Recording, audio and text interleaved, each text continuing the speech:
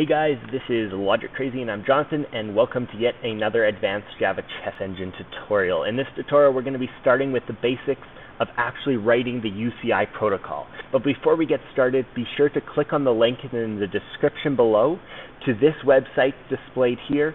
This is the official place to go to find out exactly how the UCI protocol is supposed to work. And you will notice that there's quite a lot written here, and just don't get disheartened by all that.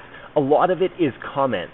You'll notice a whole big section of comments to one little line of actual UCI protocol, and these descriptions are very helpful to figure out exactly what you're supposed to do with these inputs and outputs.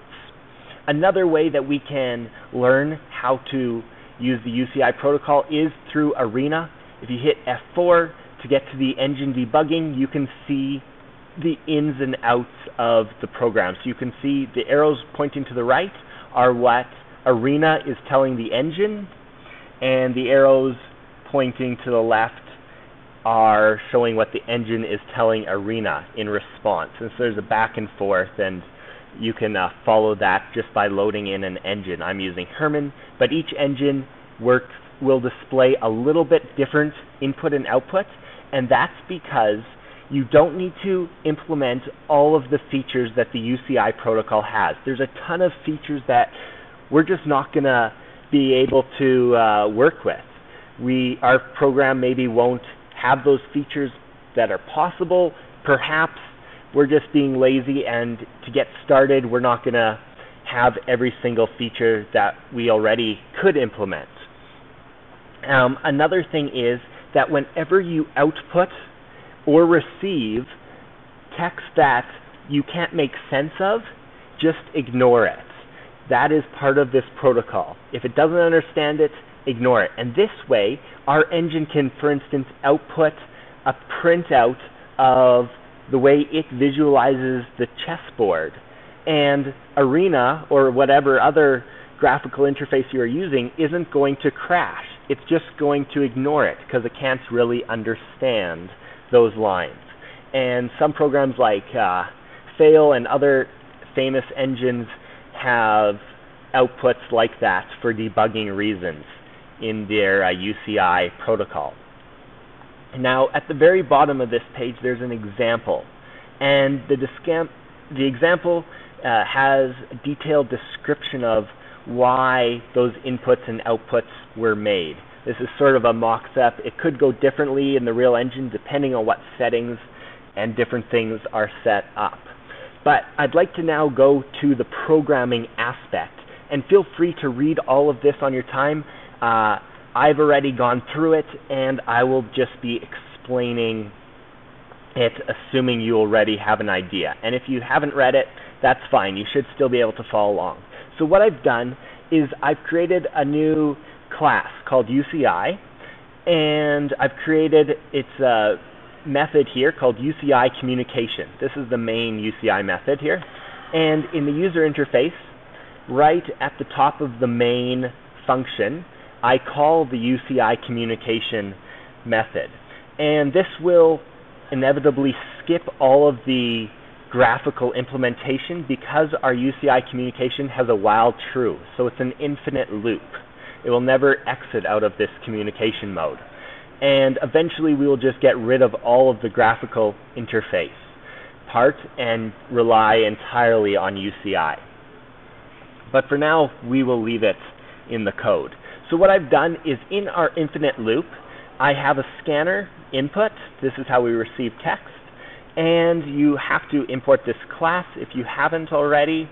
And then what we do is we input the string of whatever was stated, and we input it into next line. You could use the word next, but then, for instance, an input like position start pause would input just the word position. After the space, it would consider it the end of the line. And so what we have to do is say next line, and then the entire position start pause would be imported into the string. All right, and now what we do is we have if statements.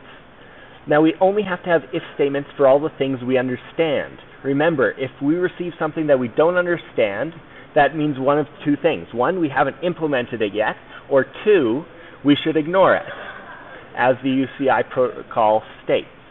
So there are a few inputs. I haven't set them all out, but this is just a starting setup here. What we have is UCI. This is an input. And then what we do is we call the method input UCI. If the input starts with set option, that means that according to UCI protocol, after set option, there could be a space and a bunch of different things. So as long as it starts with that, then run this method, set option.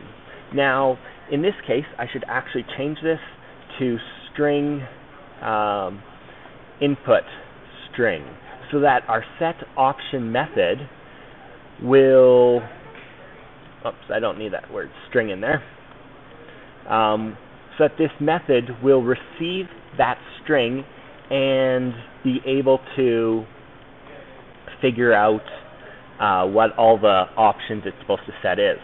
And then we have a method called isReady. And then we call the isReady. And this goes on and on. The most complicated method we have here is the position one.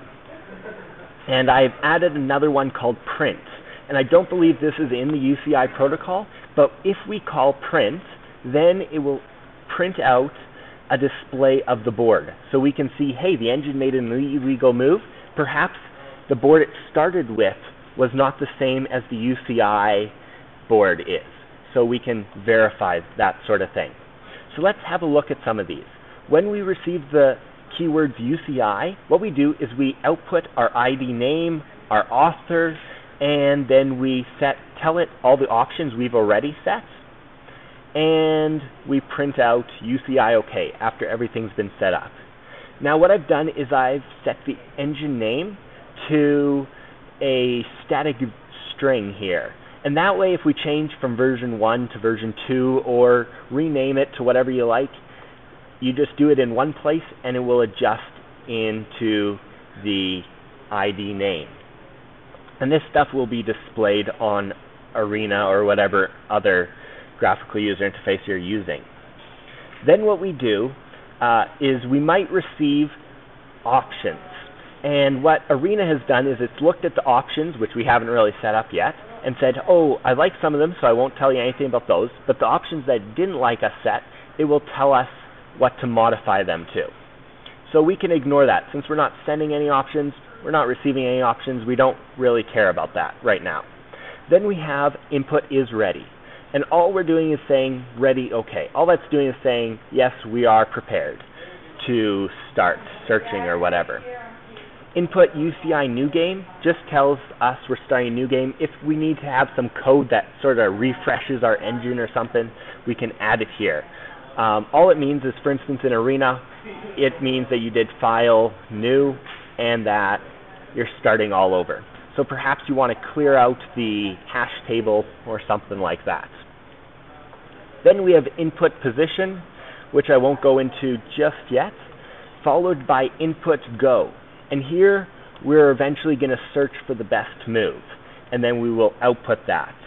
And we might want to put this into a separate thread so that we can still receive text such as stop, which is this little X here, and that would mean just prematurely stop the search where we're at and return the best move so far. And then input print. And here we just print out the user interface bitboards so that it looks nice. All right, now let's go back to this input position.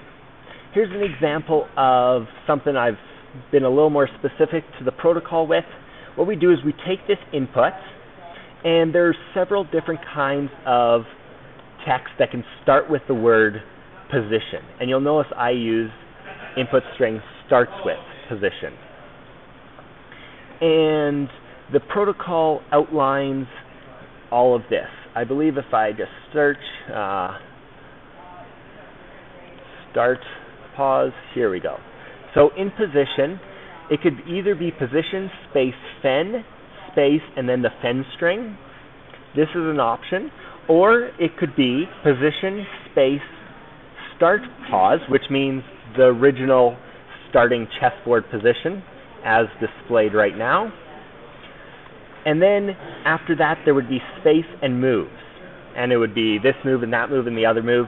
And the reason we don't just have a fence string and instead we tell it move by move is because that way we can look at threefold repetition, we get other information, or 50 move rule, all those things we can receive because we can see all the history of previous moves into this line.